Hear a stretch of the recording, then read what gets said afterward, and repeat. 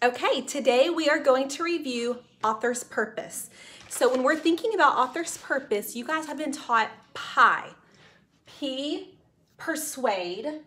I, inform. E, entertain. But there's also a D. D is you're going to describe something or like a how-to. So I'm going to explore each of these with you this week. I'm going to start with two books that we've been reading. Last week we read If You Give a Mouse a Cookie. And so our skill that we practiced was cause and effect last week. What's the author's purpose though? The author is Laura Jeff Numeroff. Why did she write this book? Is it to persuade you to do something? To just give you a bunch of information and facts? To entertain you with a fun story? Or like describing how to do something? This is just a fun story for entertainment purposes, okay?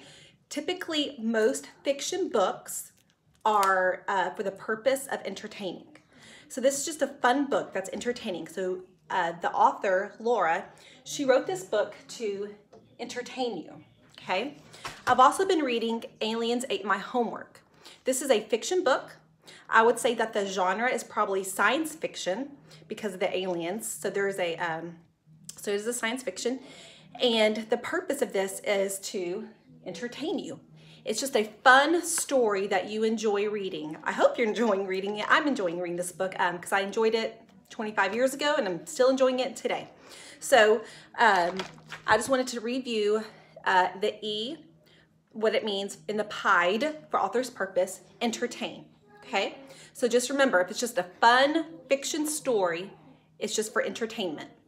Okay, tomorrow we will do some more stories, and I'm going to go through each of these this week. So you have an assignment today that are task cards, and you have to write what the author's purpose of each task card is. I want to go back to persuade. So remember that word persuade. What it means is that the author is trying to convince you to do something. They're trying to change your mind about something. They want to get you on their side, like you have to do this. Have you ever eaten a brownie cookie mix? It's called a brookie. You have to, it's the best thing ever. I promise you, you won't regret it. It's delicious. That would be persuading you to do something. You have to read this book. This is the best book ever. You're going to love it. You won't want to put it down. And after you finish reading it, you're going to want to read it all over again. So that's persuading. That's what it means to persuade. The author is trying to convince you to do something, okay?